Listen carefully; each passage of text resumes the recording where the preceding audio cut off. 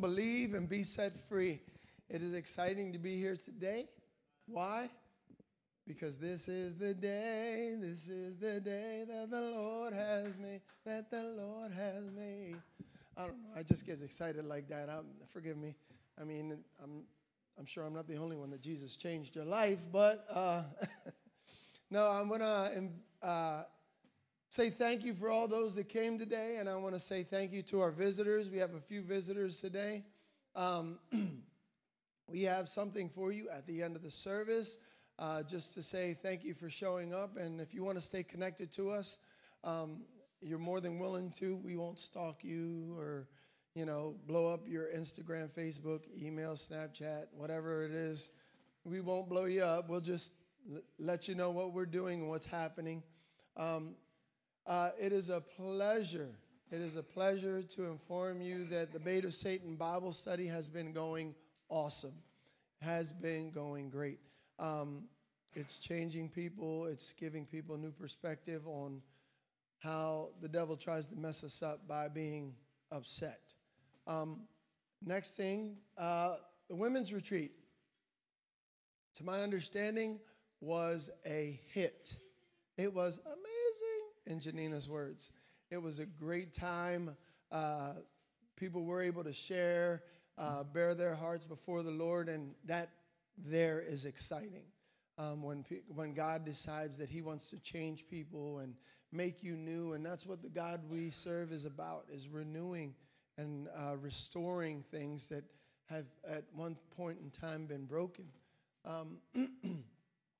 Next thing is Pastor Dave is out. He's on a small trip to Virginia taking care of some business, and he pray for safe travels on his way back. And I think that's all the announcements we have, right? Oh, and thank you to everybody that came out and helped with the spring cleaning.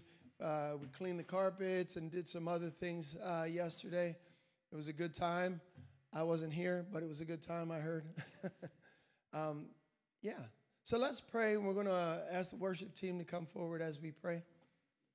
God, thank you for today. Thank you for the opportunity to be here, to worship you, to lift you up, Lord Jesus, and to hear of your words. We ask, dear God, that during this time of lifting up these songs to you, Father God, that you speak to our hearts, soften our hearts, prepare our hearts for the word that you have for us, Lord. And we ask, God, that through that time, Lord, that we may be changed, Father God, that you would find something inside of us that does not belong, Father God. Take it out, remove it, Lord Jesus, so we can be acceptable and pleasing to you, Father. That's all we ask, is to be pleasing to you. In your name we pray, Jesus. Amen.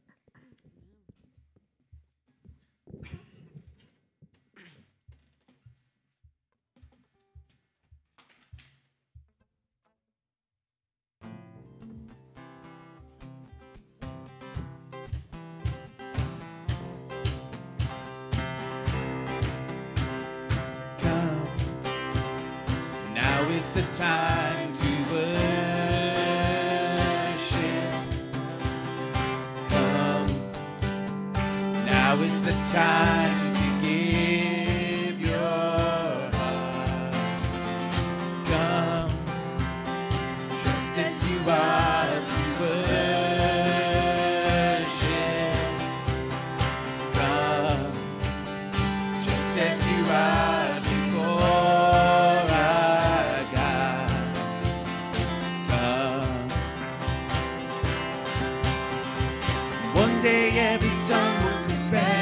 Our God. One day every knee will bow. Still the greatest treasure remains for those who gladly choose you now. And one day every tongue will confess you are God. And one day every knee will bow. Still the greatest treasure remains for those.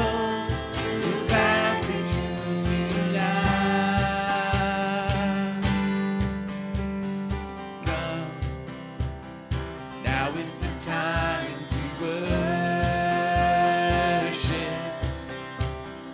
Come. Now is the time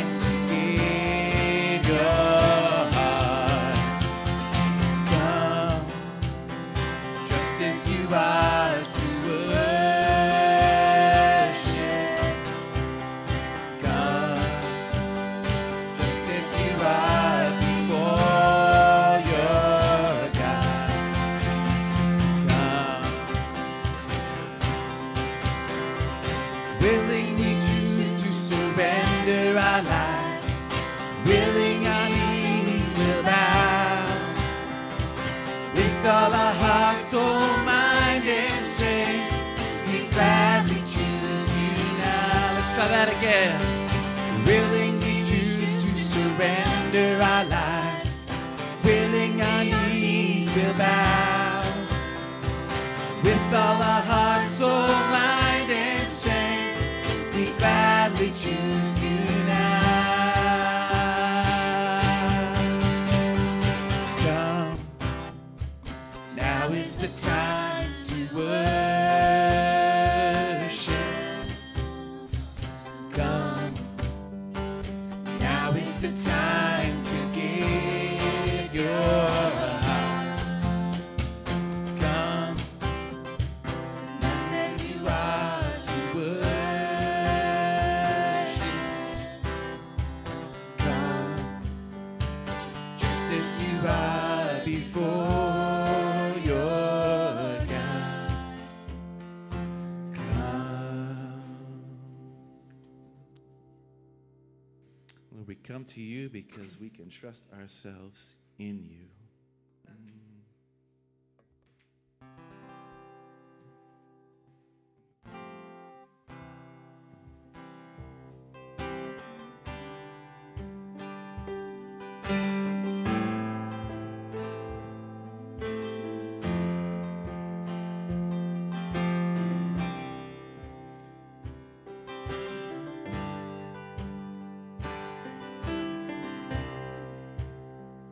I cast my mind to Calvary, where Jesus bled and died for me.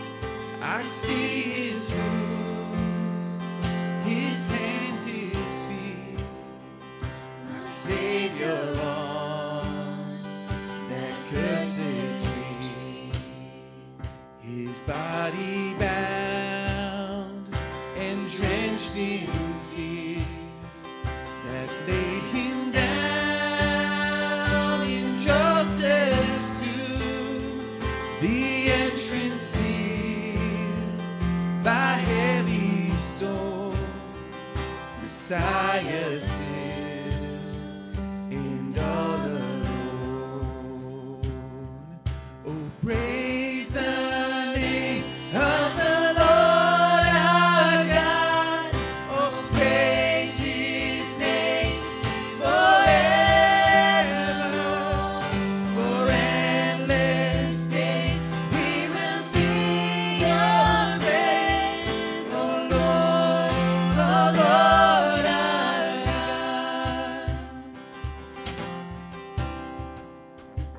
Then on the third, at break of dawn, the Son of Heaven rose again.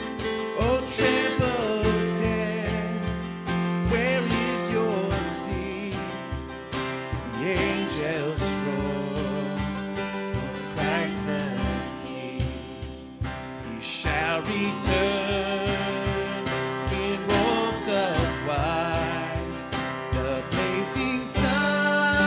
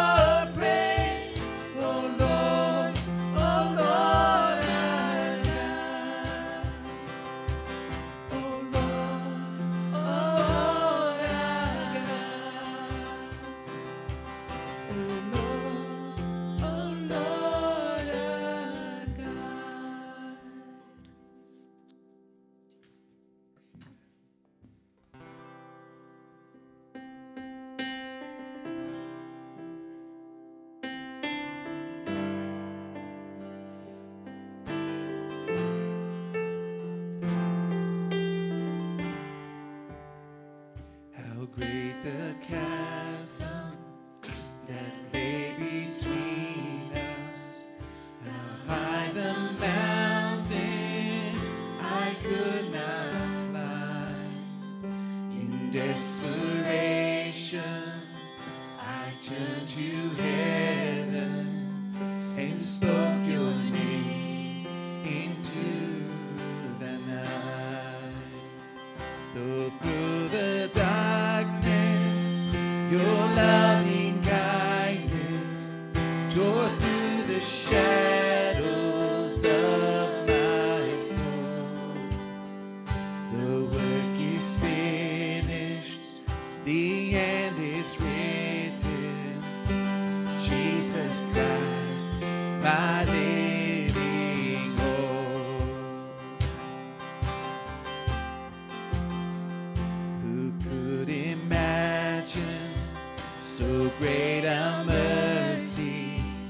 What heart could fathom such boundless grace? The God of ages stepped down from glory to wear my sin and bear my shame. The cross has spoken, I am forgiven. The King of Kings calls me his own. Beautiful Savior, I'm yours forever. Jesus Christ, my living hope. Hallelujah, praise the one who set me free. Hallelujah,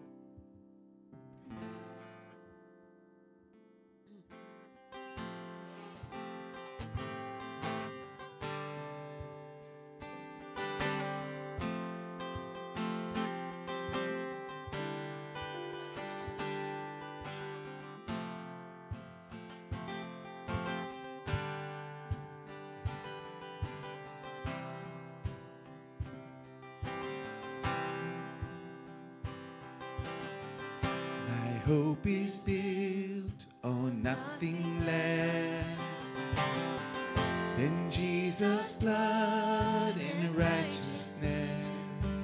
I dare not trust the sweetest frame, but only trust in Jesus' name. My hope is built.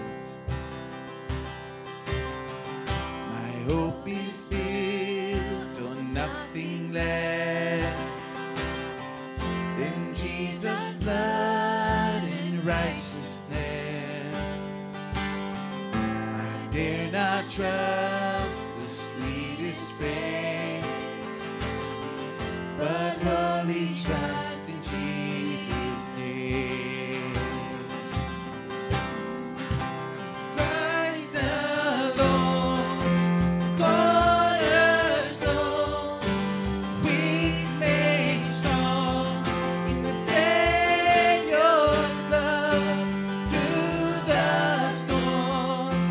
He is Lord, Lord of all.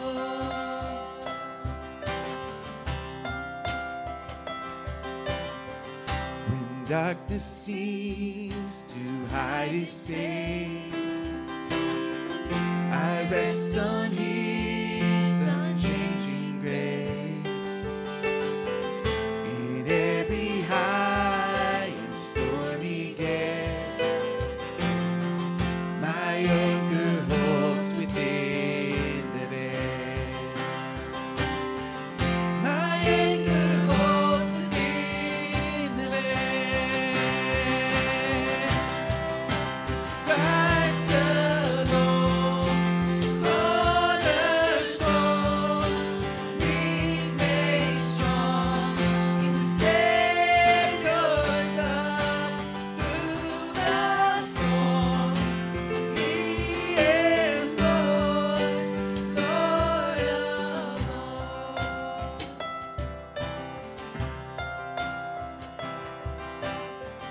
When he shall come with trumpet sound, oh, may I then in him be found, just in his righteousness alone, faultless to stand before the throne. Do that again. He shall come. When he shall come with trumpet sound, oh, may I then in him be found, dressed in his righteousness alone, faultless to stand before the throne.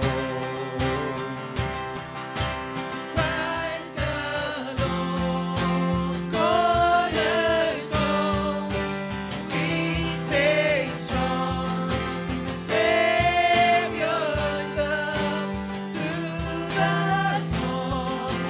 He is Lord, Lord of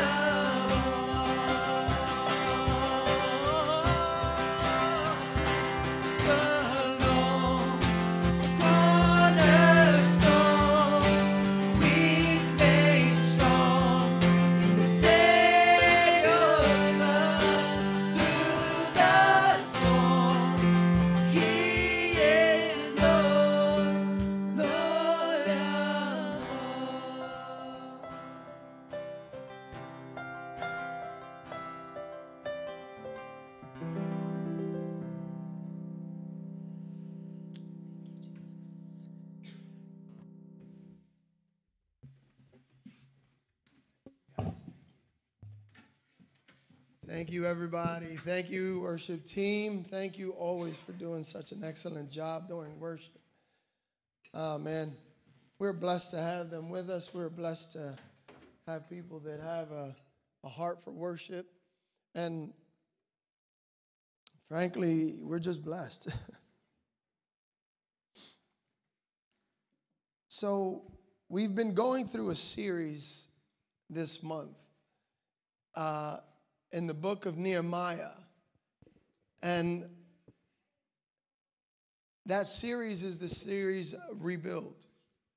Rebuild.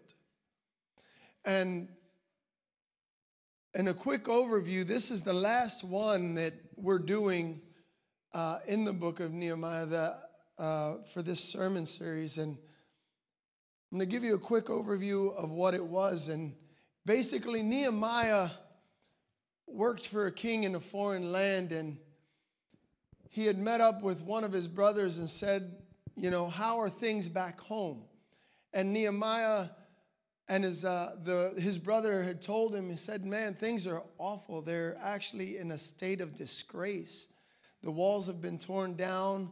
The people are running amok, and it's bad. So Nehemiah found favor in the eyes of the king. And the king sent Nehemiah with everything that was needed to rebuild the wall and get there safely. And in that, when Nehemiah got there, he brought the people together to rebuild the walls of Jerusalem, to put the walls back to its former glory and even yet a better and greater glory. And God used Nehemiah to rebuild that city in a way that was never seen before. And as it was rebuilt, they made new changes. They made greater changes to maintain the commitment that they had made to God, to maintain the commitment that they had made with the Lord. And once they did that, once they began to maintain that, they had to realize where they came from before they could realize where they were at. You know, there's been times when I've been hiding or hiking in the woods, or I'll give you this story. I went to Puerto Rico one time, and I went to go visit a friend. And this was before the beauty of GPS. And I'm up, and they said, all you have to do is, anybody ever hear that before? All you have to do is, I say that all the time when I go to fix a car or something. All I have to do is, and the next thing you know, I'm 3 hours in fighting with one bolt, right? But they said, all you have to do is go down this road, take a left, and next right, okay? And you'll get out. I'm like, cool, great. It was probably around 11:30 at night, and I'm going down, and I'm on one side of the mountain. And I'm driving 20 minutes, and I'm in, out, up, down, all over the place. I get down, and I get to a point where and I'm on top of my mountain again. And I look across, and I can see to the other mountain of where I was. I'm like, dude, I didn't want to get here. But I didn't know where I was until I looked back to see where I was at, because I could see the house. There was only one house lit on that mountain, and that was the house that I was at.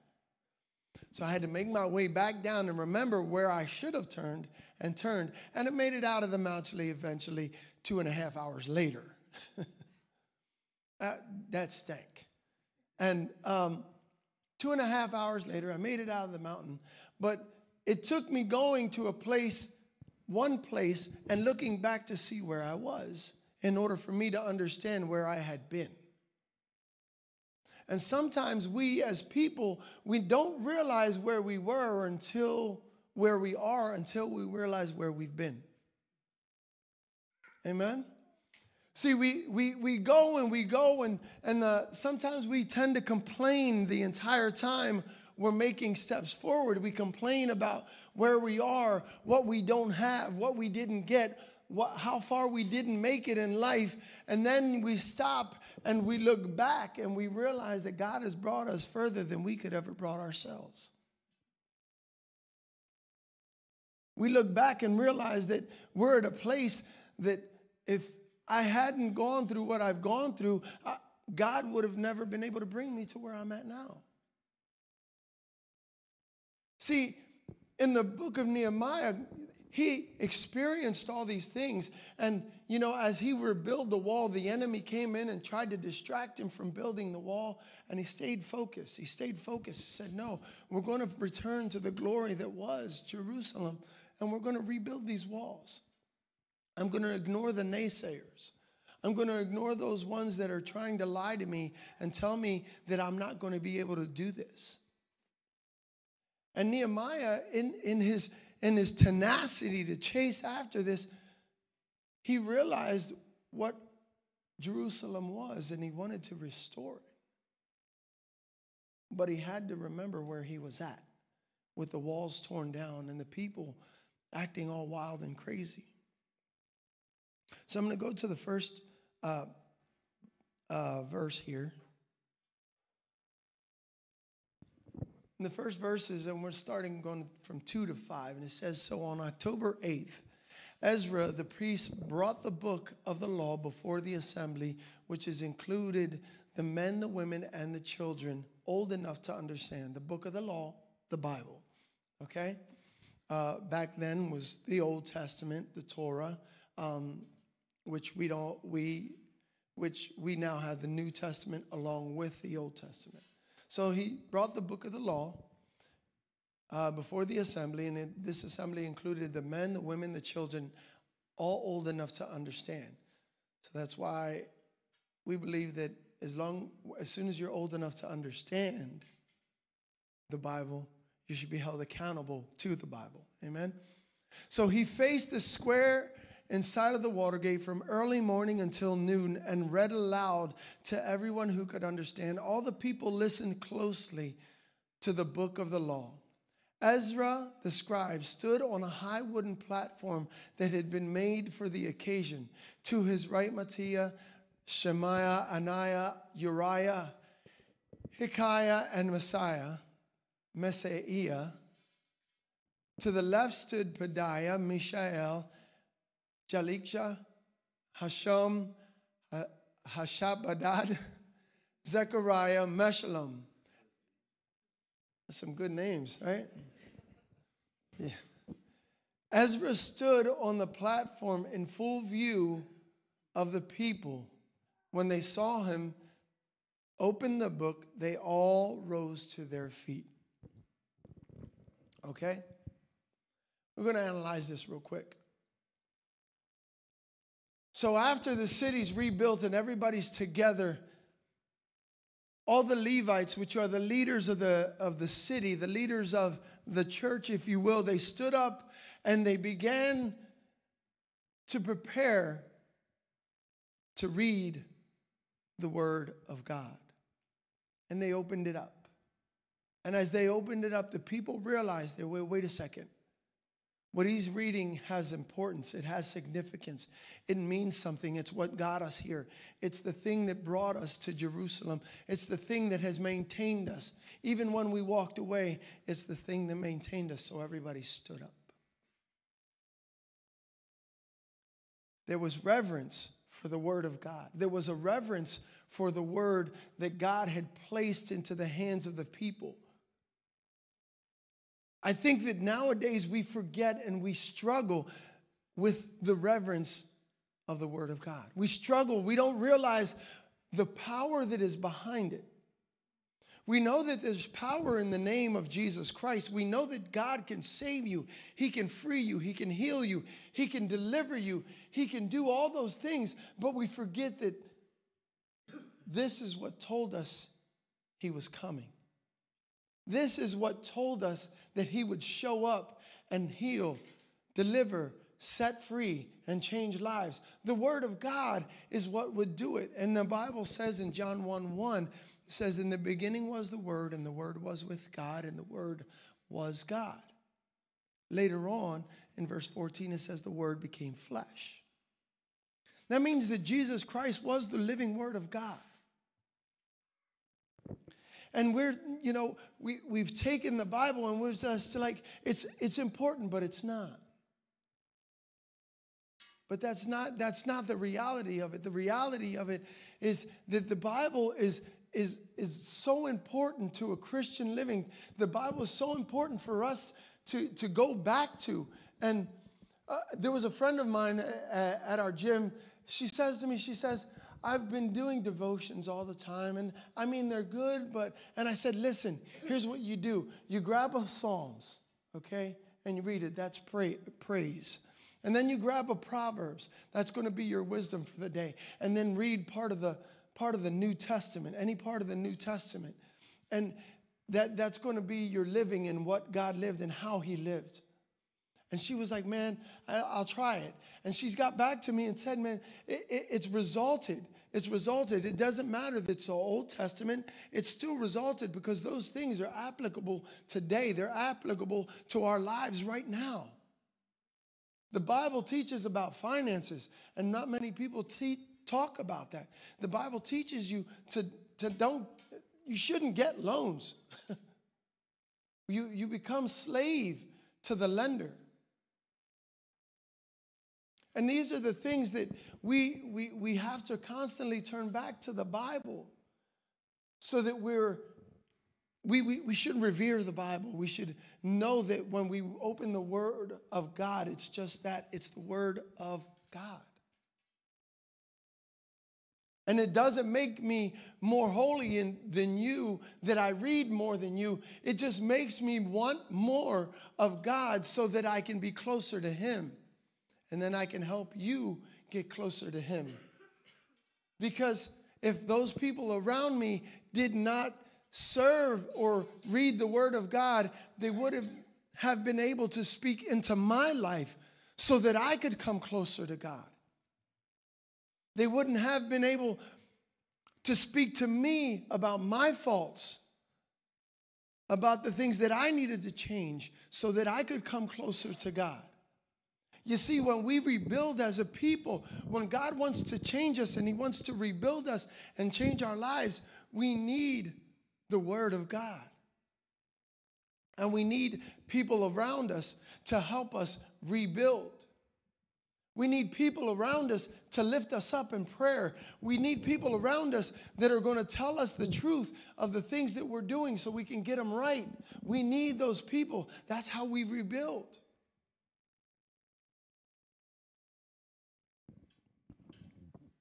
Going on to the next part.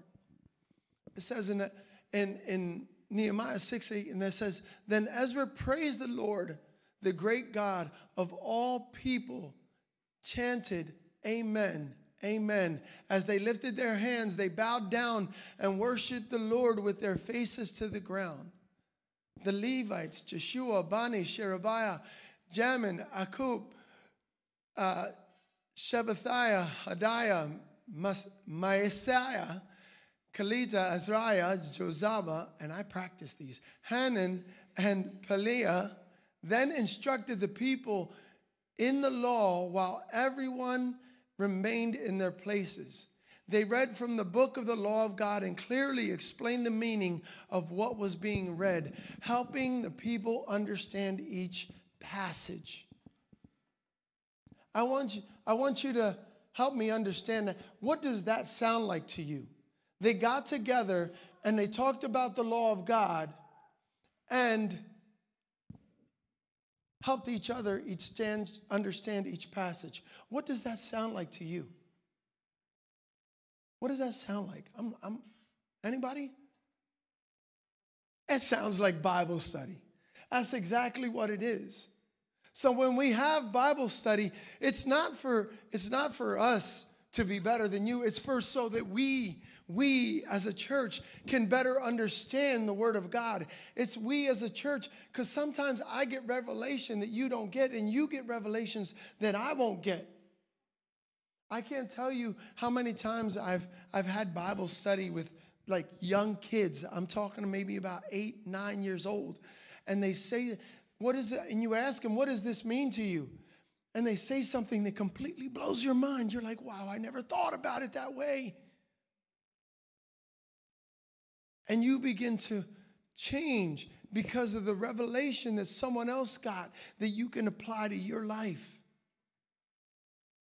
That sounds like Bible study to me. And in order for us to rebuild, we have to begin to have those little Bible studies. We have to begin to meet so that we can uplift each other in the times of our needs, that we can encourage each other through the Word of God. We're going to rebuild, but we've got to rebuild on a foundation that can't be shaken. And that foundation is the Word of God. That foundation is the Word of God. How many times have we built things up with our own thoughts and we do what we think the Bible says instead of what the Bible actually says? Things begin to get torn down little by little by little until they crumble because they weren't built on the pure foundation of the Word of God. And we struggle with that. We'll struggle with it until we bring it back and put it to the Word of God. Amen? So, where are we at now? Now we revere the Word of God. We hold it in high esteem. We say that the Word of God has to mean something to me. That when I read it, I got to know that God is speaking to me. 2, I want to get together with those that are around me. I want to get together with those people that are like-minded like me and chase after the presence of God so we can get there not alone but together.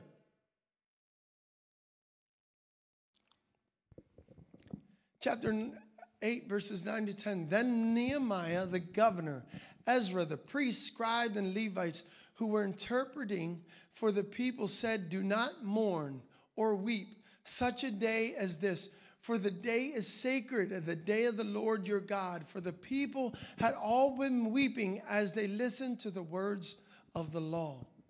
And Nehemiah continued, "Go and celebrate with the feast, rich food, sweet drinks, share gifts of food, and the people who have had nothing prepared. This is the sacred day of our Lord. Don't be dejected or sad, for the joy of the Lord is your strength." So what happens? They begin to speak the Word of God. They begin to read the law, and people begin to cry. They begin to weep. They're in great sorrow, and everybody's crying and weeping as the book and the Word of God is being read. Why? Because they realize how far they have gone from God. They realized that God had given them a city. He had delivered them from way back when, from the ancestors' times. He pulled them out of Egypt. He got them through the desert. He pulled them in, he pulled them out of Egypt, got them through the desert, and brought them to the promised land. He had delivered them. He had set them free, and he gave them an entire city where they would be. And everybody started to come back to the city, and they realized where God had brought them from, and they began to weep and mourn because they had fallen away from God so far. They had fallen away from the Lord so far.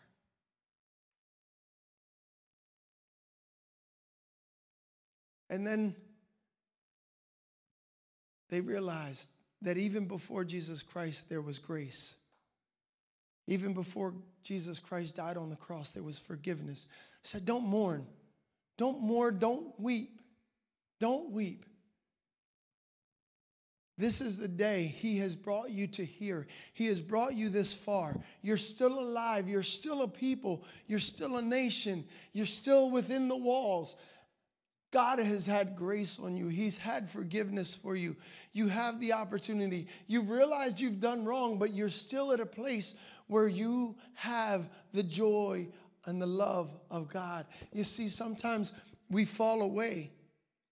Some of us will fall away from God. Some of us will fail God. We will fail God. It's definite. Each and every one of us will fail God. But God will bring you back. He will bring you back if you're willing to realize that what you were doing was wrong and repent of it. That's what these people were doing. They're saying, I was wrong. God, forgive me. God, please set me free from the way that I've been acting. Change me. Change my life. And they began to weep. And if we do the same thing when we walk away and we get away from God, if we change those things, then guess what? God will forgive us as well. He will forgive us in the same manner. We have to know that. We have to understand that God is a God of forgiveness. God is a God of change. And once you accept the change that he wants to bring to you, he will forgive you. The Bible says that don't be dejected or sad, for the joy of the Lord is your strength. The joy of the Lord is your strength. That means that even in your mourning and your sorrow, there's got to be some kind of joy down deep inside of you that I know I'm coming out of this. I know that I'm going to make it past this. I know that God has a plan for me. I know that God is moving somewhere because I'm in your presence. I'm going to seek you. I'm going to chase after you. And as I chase God, I know that you have all things in your hands, Father. The Bible says the steps of the righteous man are ordered. And I am righteous not because of my works. I'm righteous because you died on the cross for me, washed my sins away, and now I'm chasing after you. So my steps are ordered. My steps are ordered. Once I chase and I seek after God, and I want God to change me, I want God to move inside of me, the Bible says that my steps are ordered. We talked about Joseph a couple weeks ago and how he was put through the ringer. His brothers sold him into slavery. And after he was sold into slavery, he made his way up, and his boss's wife tried to push herself up on him, and he ran, and then she lied about it, and he was thrown into jail. And then after he was thrown into jail, he interpreted a dream for someone. And after the dream was interpreted, he said, "Don't forget me." And the guy forgot about him. And 2 years later, then they come to remember who he was. Joseph was put through the ringer, but he remembered that he had a God that had already ordered his steps. He had a God who had his steps ordered. And sometimes because our steps are ordered and God orders them, doesn't mean that we're not going to walk through some mess. It doesn't mean that we're not going to experience hardship. Just because God ordered your steps, it doesn't mean that we're not going to feel pain and we're not going to feel sorrow. That's not what that means. It means that God, in the midst of the mess, he's there. It means that in the midst of your pain, he's there. It means that in the midst of this sorrow, he is there. That's what that means. That means that your steps are ordered. And as you go through that, God has ordered that on the other side of these things, you will have victory. You will be okay on the other side. Come on, church. If you're listening to me, just say amen once. You have to know that God is with you in this. You have to know that God is moving with you. As long as you're repentant, you're sitting inside the walls. The walls are rebuilt, and now you're in there, and God is with you, and the joy of the Lord is your strength. Church, come on. I get excited. I get excited about it. I get excited about the fact that when I fall, I know God is with me. That when the struggle comes, if I lost my job, God is with me. If I lost my family, God is with me. If I've been told I'm sick, God is with me. It doesn't matter what happens. God is with me. As long as I'm with him, he's with me. Come on, church. I felt like preaching this morning. See, because the Bible says that we wrestle not against flesh and blood. It says it right here in Ephesians 6:12. It says, "For we are not fighting against flesh and blood, but against enemies, rulers, and authorities, unseen world, against mighty powers in this dark world, and against evil spirits in the heavenly places." That means that what we're dealing with is not just flesh. What we're dealing with is not just our own desires. What we're dealing with is not just our own things that we feel we need to accomplish, but the things that God wants done. Amen. See, the devil is real. If you believe in God, if you believe in Jesus, then you must know and understand that there is a devil. He's not the opposite because he was created by God. He was created as an angel. He's not the opposite. It's just what he chose to do that was opposite to God's will. And see, when we want to chase after God, there's going to be things that hold us back. There's going to be things that try and keep us from showing up to church and showing up to Bible study. There's going to be things that are going to keep us from doing the right thing. I can't tell you how many times I've been at a place where I've had the opportunity to say something I shouldn't have said or do something I shouldn't have done, but God just kind of held me back. He kind of said, hold up, grabbed me by the collar and said, oh, wait a second. Maybe you shouldn't say that. Maybe you shouldn't do that. Because God has a way of handling things in the way that we don't.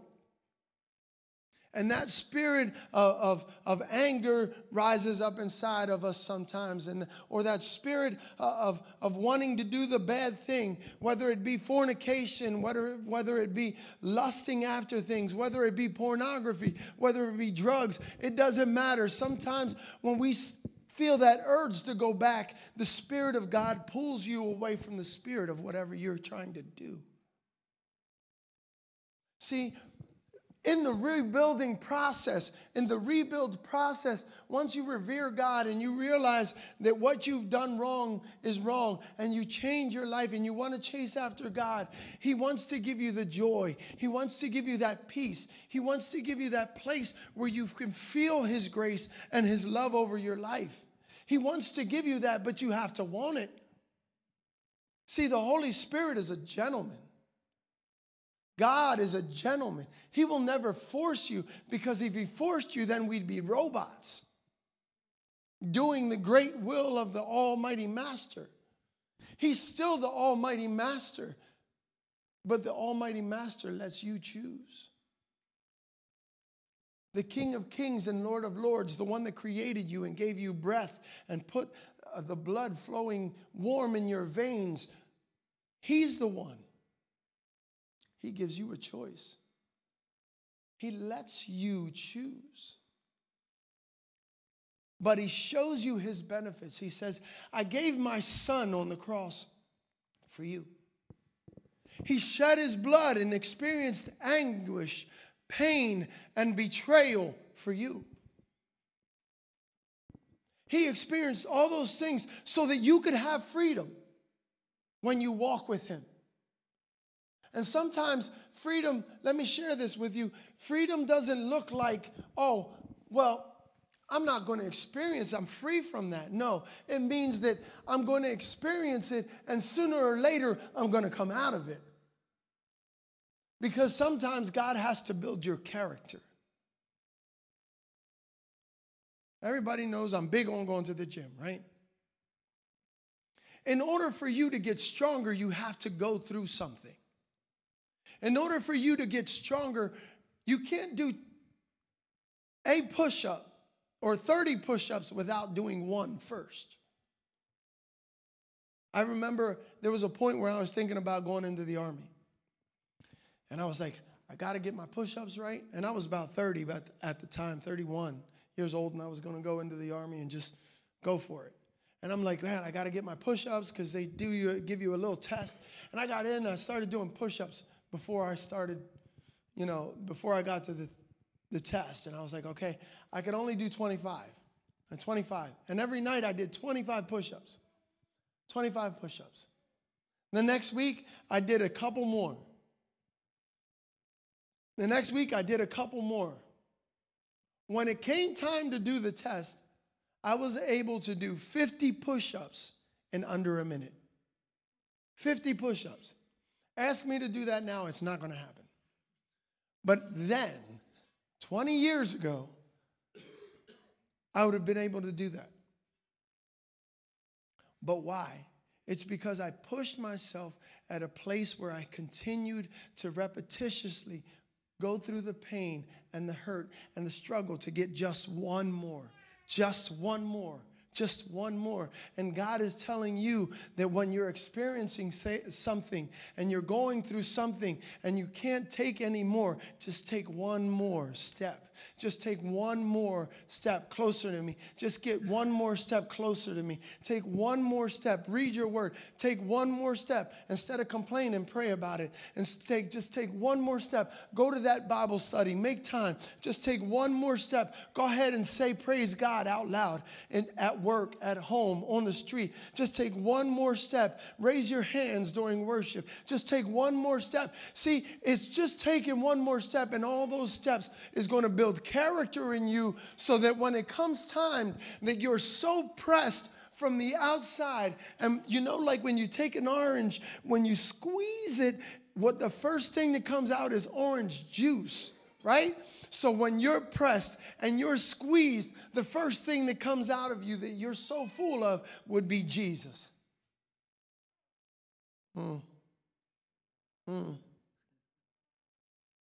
See, when you're so pressed and you're so full of the Word of God, the first thing that should come out of you is Jesus. I like the story that Dave tells about when they were coming back from Florida and they had the trailer, and they all of a sudden they might have hit a Burmese mountain dog or something, a St. Bernard. They hit a St. Bernard. And they hit this St. Bernard, and they lock up the wheels and the trailer sideways. They came this close to the median, and Dave, all he could hear was Janina saying, Jesus, Jesus, Jesus, Jesus, Jesus, Jesus, Jesus, Jesus. That may be the very thing that got him out of there, Jesus. But when you're pressed, and the first thing that comes out of your mind, the first thing that comes out of your soul, the first thing that comes out of you is Jesus when you're pressed. And I think that we, as a people, have to come to that point that when we're pressed, it's the joy of the Lord that comes out of us. When we're pressed and we're shaken, that all the Bible studies that we attended and applied, see, because we can attend church, but if we don't apply it, it's different. Francis 10 put it this way. He said, imagine this. Football team sets up on the line. They call a timeout. They go back to the sideline and they call a play.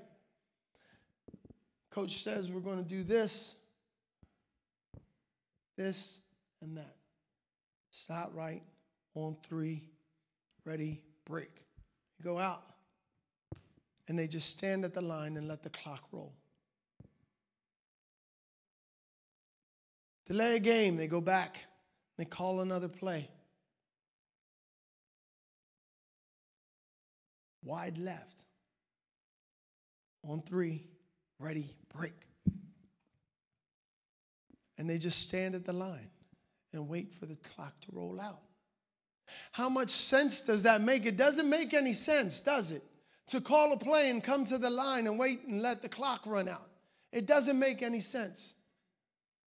But that's exactly what we do when we come to the church and we learn what we should do, and we're told that we need to read the Word of God and we need to come close to God. That's exactly what happens when we take this home and don't run any plays in real life. It's what we're called to do, is run the play. So let's run the play. Let's take what we learn here and run with it. Church, God loves us. Just like he loved the people of Jerusalem back then. And he allowed them, and he showed Nehemiah favor to build the wall again and to bring the people back to Israel. And they saw the reverence of God. They saw how good he was and the grace was, and they began to praise and worship. And he rebuilt the wall. And they mourned. And they were reminded that God's grace is sufficient. God's grace is over you. The joy of the Lord is your strength. Let that be reminded to you. Amen. Let's stand. We're going to pray and dismiss.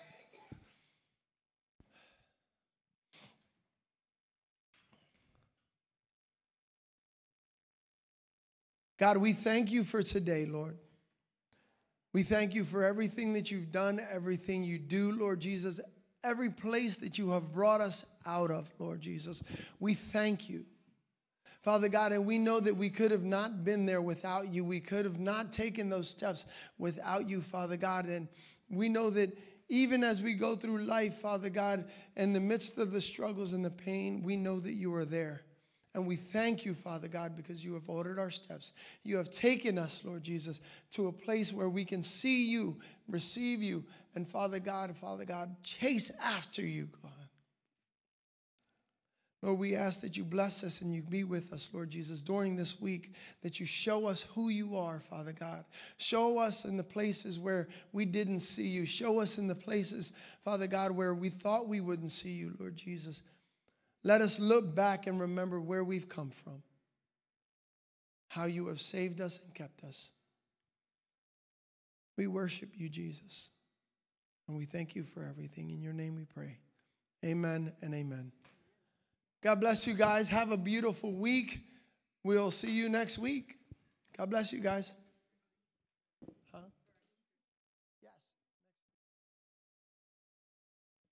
Yes. Next week is our Easter service, so bring a friend. Amen.